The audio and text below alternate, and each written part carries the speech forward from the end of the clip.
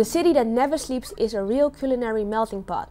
But at the end of the day, we all do the same, having dinner. And in the studio, we've got our New York City blogger, Joyce again. And Joyce, all those different nationalities, they miss their own comfort food, right?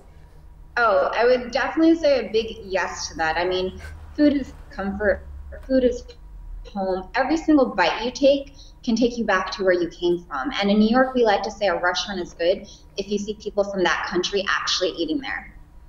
A lot of Mexican people live there. What do they eat, for example? Well, right now Spanish Harlem in Uptown Manhattan is a really up-and-coming neighborhood, and one of the most popular places that's always packed is called El Paso Restaurante Mexicano. And when you walk in, you hear Spanish in the air, and there's football on the television.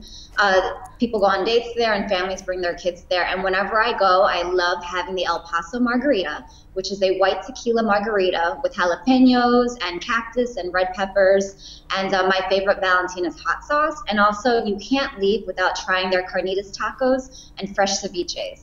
That sounds delicious. And what about the Chinese people? Oh, I am Chinese myself, so my family, ever since I was little, we always go to Big Wang King in downtown Manhattan inside Chinatown, and in Chinese we just call it Da Wang, and if you can believe it, the dishes there only start at $2.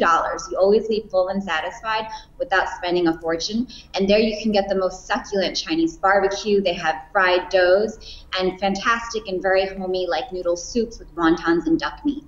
Is there another international comfort food you would like to share with us? Yes, so recently one of my Russian friends introduced me to Marivana, and I'm very excited about this restaurant because the food is so good and the restaurant's so cute.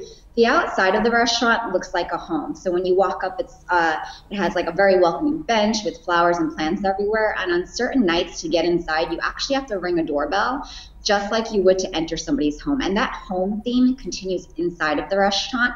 And they tell me that the Russian expats there really love getting the pelmeni, which is a traditional Russian dumpling, or the olivier salad, which is a roasted vegetable salad that has different meats and mayonnaise and egg on top.